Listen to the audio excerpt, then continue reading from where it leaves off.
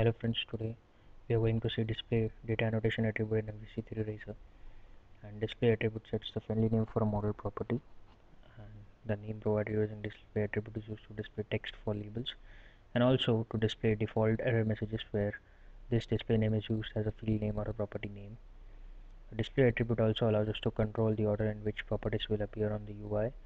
We can control the order in which the controls would be rendered on the form on the UI by using this property, by using display attribute. And in order to use this attribute, you have to include System.ComponentModel.DataAnnotation, namespace, reference. Now let's see through the code how we can use a display property. This is basically our model class. We have a model class and we have a view where we are using a data from model helper to render all our controls inside the model class, and it will generate editor for all the properties, and we are generating this in the form, and on the click of the submit we are submitting the form. So while submitting, if there is any error or if the model state is invalid, we'll be seeing the error message on the UI.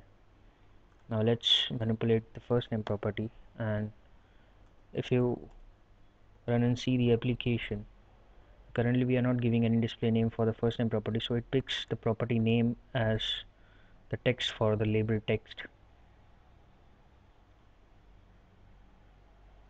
Now you can see it picks the property name itself, first name. Now let's give it some different name using display. So we say display name equal to first, we give space name and a colon,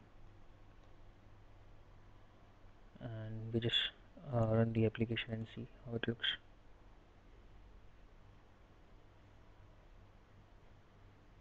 Now you can see the first name text has been changed and it's according to the display property we have set.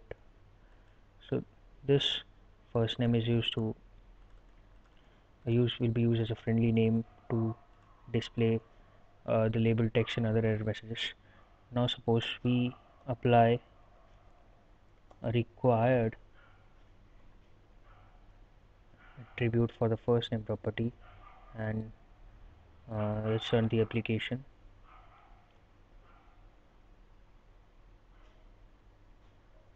And our form is rendered and we submit the form, and it will throw us the validation message or validation error because first name is required property.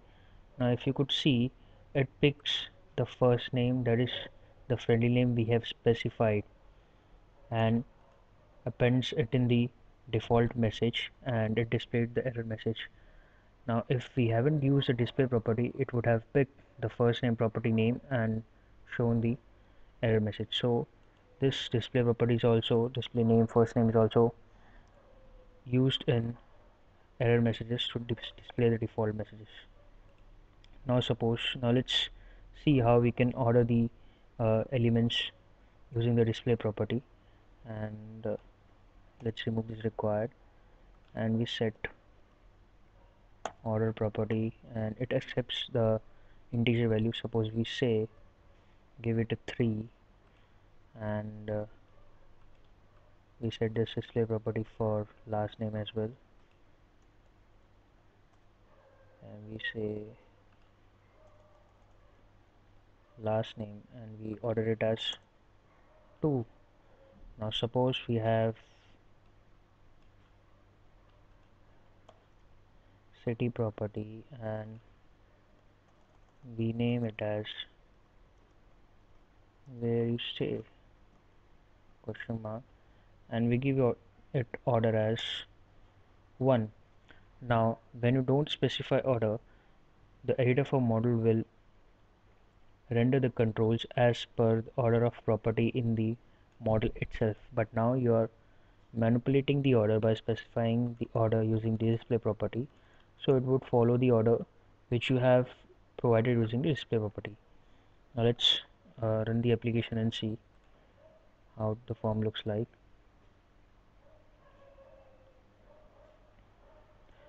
Now we gave city a friendly name, that is where you stay, and order of integer 1, so it is at the top, and last name and first name.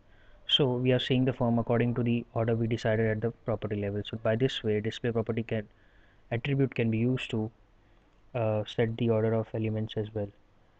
Now we can also pick the friendly name from resource files. For that, what we're going to do is we say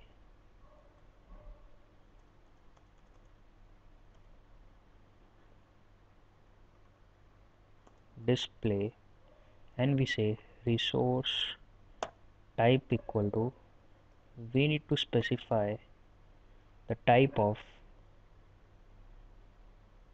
the resource file. Now multi is the name of our resource file, and we say our error message or a resource type would be a type of multi, that is, which is a name of a resource file which is found in the multi-resource folder, and we have included its reference as well. So now our resource type is set, but in order to specify the key, the first name should, the multi-resource file should have a key from where the friendly name should be picked. For that, the name attribute is used. Now suppose we say its name is first underscore name. Now this key should be present in the resource file to pick the name. Now suppose we have a key here, and let's give it a value, please